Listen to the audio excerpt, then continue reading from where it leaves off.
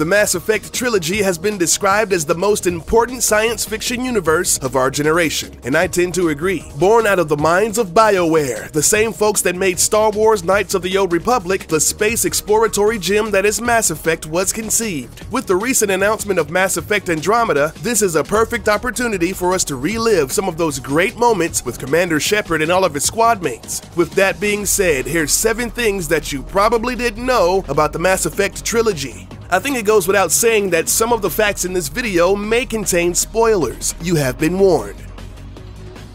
Space exploration has been described as the final frontier, and nothing's more satisfying than probing Uranus. Let me explain. In Mass Effect 2, you have to probe a crapload of different planets in search of resources. It was a tedious and uneventful process that was left out of Mass Effect 3 due to fan outcry. But there is one planet that you could probe in the solar system: Uranus. EDI has to tell you what planet you're probing at the time, and she's slightly embarrassed to utter the words, Uranus.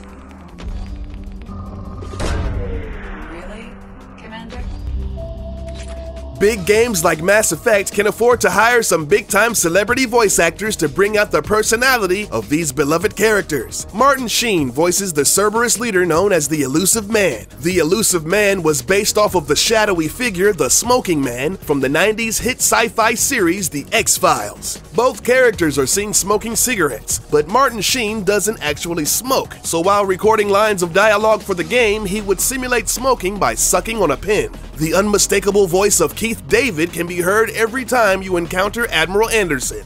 I'm too old to go racing across the galaxy. Carrie-Anne Moss, known for her famous role as Trinity in The Matrix, plays the Citadel's resident badass Aria. Killing that man was deeply satisfying. The roided-out super soldier James Vega was played by 90s heartthrob Freddie Prinze Jr.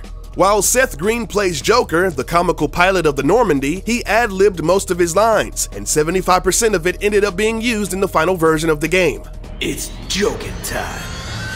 Mark Meer and Jennifer Hale provide the voices of Commander Shepard in their respective genders. They are also the voices of the kid Catalyst at the end of Mass Effect 3. That's right, this shiny blue child has 3 voices, all mixed into one. If you listen closely to the next clip with headphones, remove one ear at a time and you can hear Jennifer in your left ear and Mark in your right ear.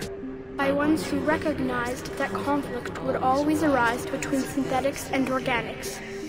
I'm sure there's some sort of allegorical theory behind them doing that, but let's just move on. In Mass Effect 3, the character known as the Stargazer is voiced by an actual astronaut, Buzz Aldrin, the second man to step foot on the moon.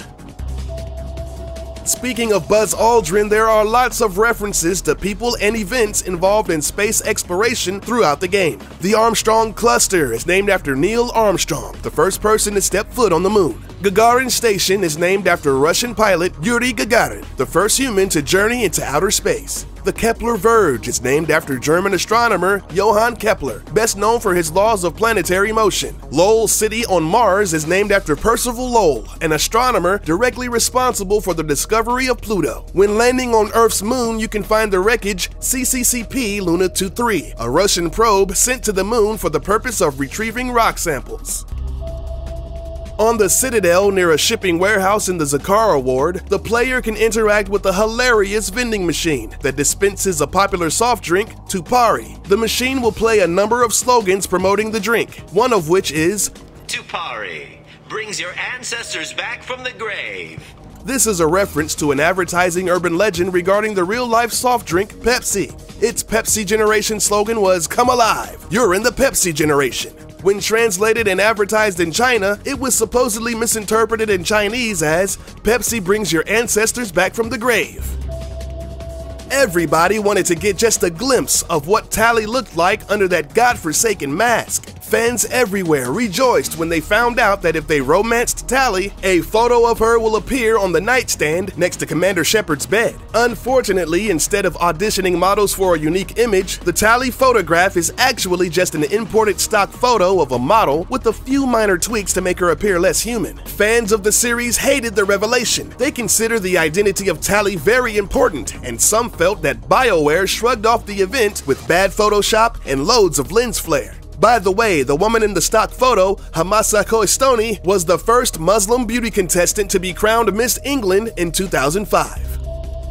The Mass Effect series has lots of connections to BioWare's other franchise, Dragon Age. Commander Shepard has a cornucopia of sweet armor to choose from in the game. In Mass Effect 2 and 3, you have access to Blood Dragon armor. This armor set looks remarkably like a suit of armor worn by the knights of old, ready to face off against fierce fire-breathing creatures. When exploring Donovan Hawk's vault, there is a statue of an ogre from the Dragon Age series. Wow.